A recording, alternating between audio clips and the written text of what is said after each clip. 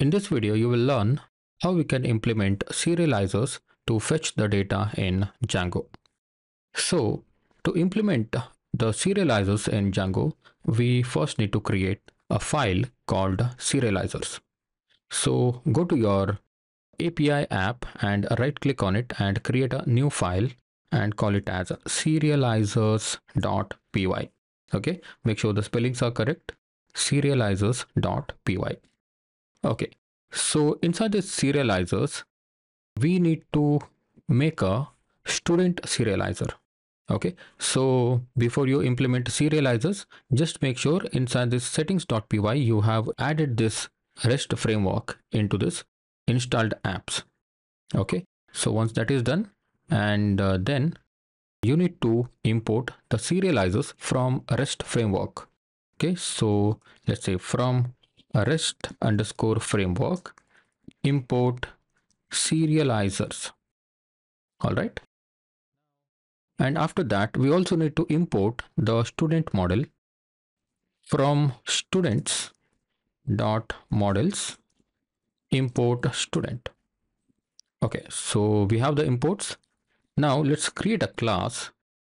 It's more like how you create the Django forms, right? So in Django forms also you create class and after that you say student form, right?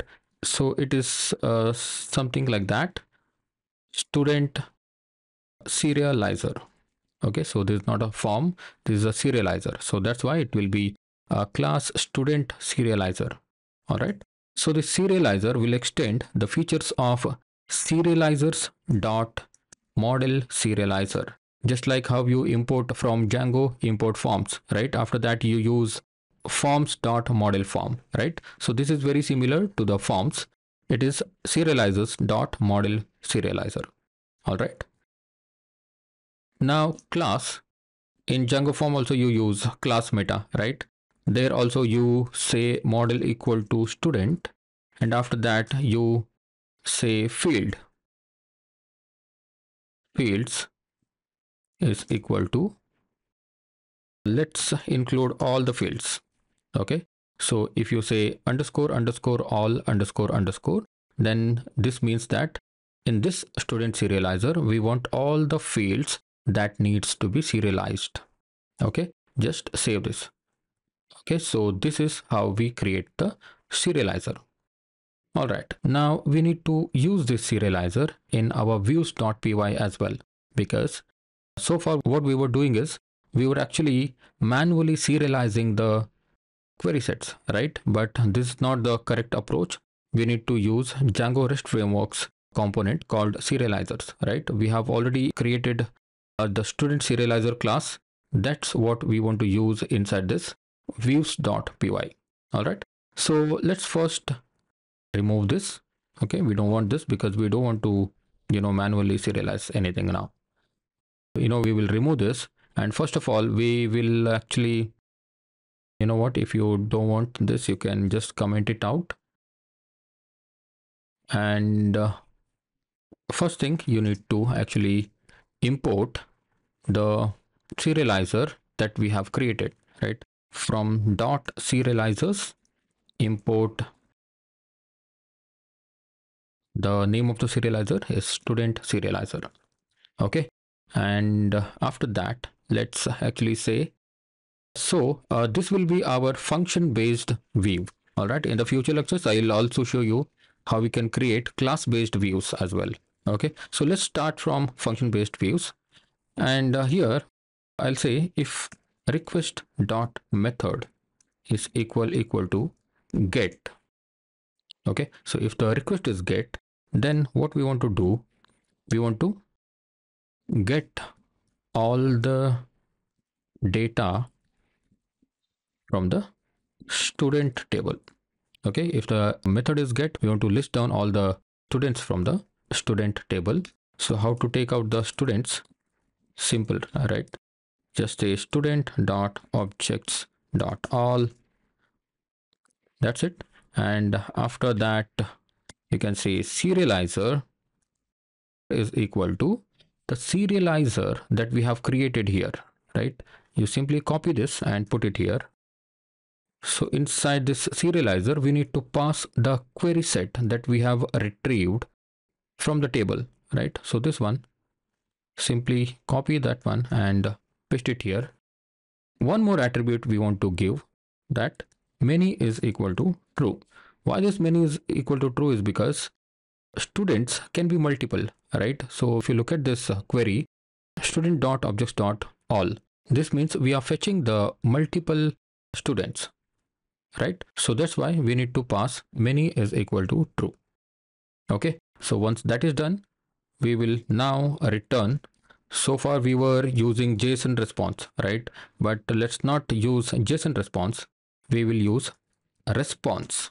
Okay, so this response comes from REST framework dot response. Okay, let's first of all let's import it. REST framework dot response, import response. Okay, so we will use this response to pass the response. Okay, so return a response, and this inside this response we need to say serializer dot data. Okay, so this whatever serializer we get, we need to pass it here, serializer dot data.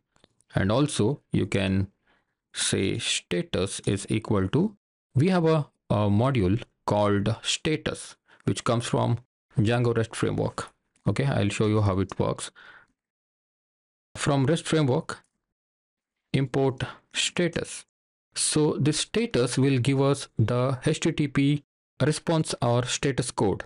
Okay, so this status will give us the status code.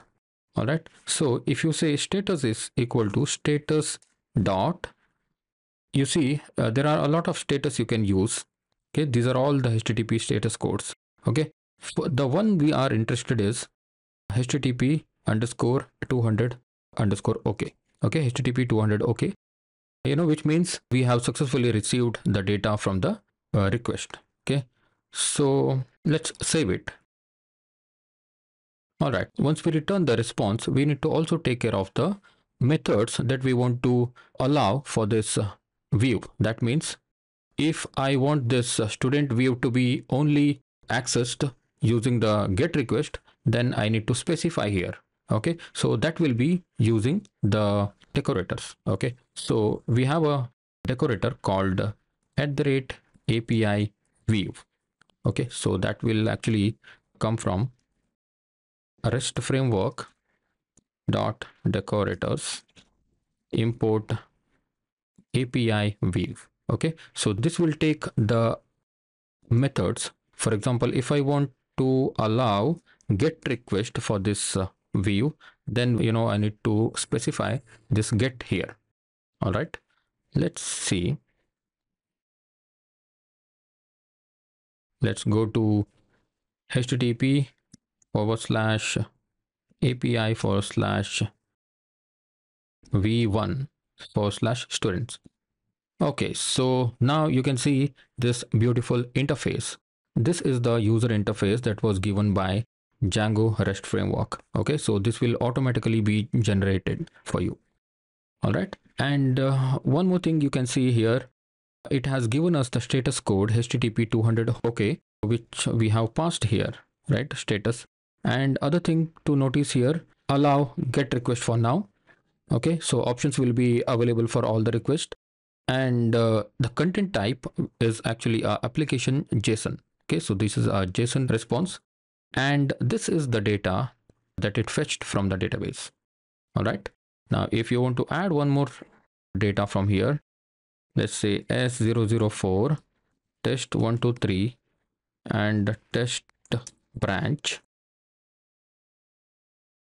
not rest, it is test. Save.